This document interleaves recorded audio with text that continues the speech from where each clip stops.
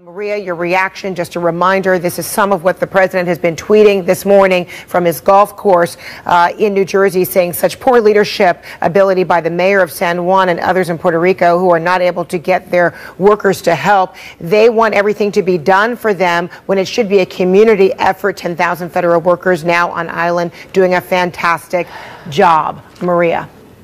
My blood is boiling, Frederica.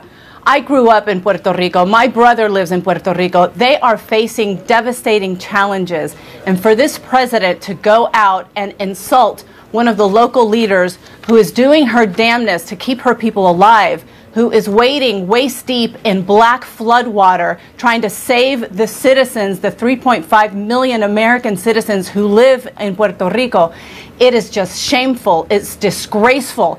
So until this president gets his butt off of the golfing range and get down to Puerto Rico and is able to also get his body in waist deep in that black flood water and roll up his sleeves and be able to help these people that he is the president of, he needs to shut the F up, put down his Twitter, and figure out what it means to be president for once in his miserable term.